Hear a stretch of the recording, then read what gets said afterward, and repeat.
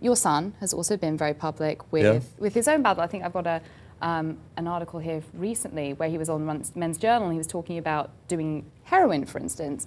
Well, I haven't read that, but as far as I know, we were bass fishing a week ago, so he doesn't share that stuff with me.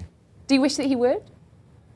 I don't know, but I'd like to read the article and then ask him about it. I just don't get in his face. You know, he's 46 now, so I don't want to be a father like I used to. I don't want to be a guide. I just want to love the guy, you know.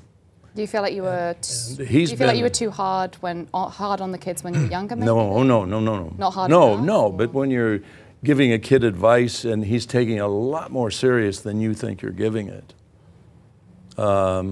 it's hard on all the kids. What do you mean by that? Expectations. No. What do you mean by that? Well, suppose a guy fails out of school or fails out of college or quits college and never feels like they did what expectations you had, you know. Even Molly, you know, going in as a concert pianist and now coming out with a business degree in music. She may feel, I don't know, she may feel like, God, Dad wanted me to, you know, I said to her one time, piano's going to be your best friend your whole life.